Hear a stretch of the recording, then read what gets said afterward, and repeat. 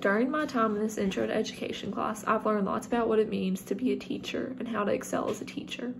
At the beginning of this class, I learned what being a teacher was and what skills teachers must have. There are many important skills that teachers must have, and I think the 5 C's we learned about cover those very well. Being caring, committed, conscious, courageous, and centered is what makes a good teacher. Showing kids that you are there for them and helping them feel at home in a classroom makes the learning environment more welcoming for the students. While teaching is a profession people choose, it should be for those who want to connect with the students and who want to make a difference in the lives of those children. Another important topic I learned about in this class is focusing on what type of learner the children are.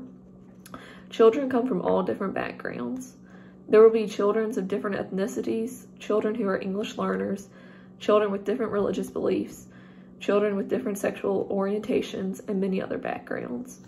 I think one of the most important things I learned about the children from different backgrounds was how to work with those that are English learners.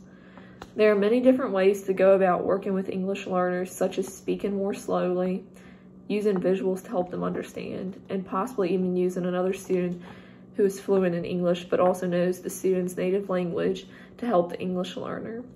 Another interesting topic that we covered was teaching in a digital world. While technology is a wonderful thing for students, some parts of it, such as cell phones, have been a problem schools have had to face. However, most schools have policies about cell phones and set aside certain times, such as lunch and in between classes, for students to have access to their phones. One of the greatest ways technology adds to a kid's learning experience is through all the information you're able to find on the internet. While I never thought about this, there are billions of pictures that show buildings, artifacts, and other visuals that students decades ago only got to hear about and never see. All the information students have now is a privilege because at one point in time, those who were in school did not have access to it.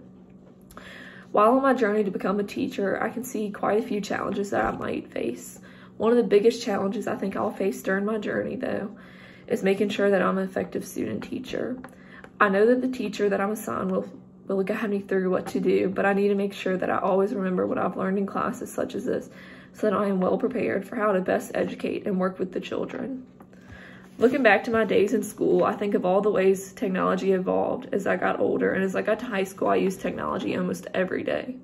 While this was a tough transition for me, technology is what the world has come to instead of using a paper and pencil all the time. When I have my own classroom, I envision myself using technology every day with the kids, no matter what grade level. One way I might use technology in my classroom is with warm-up activities for the children.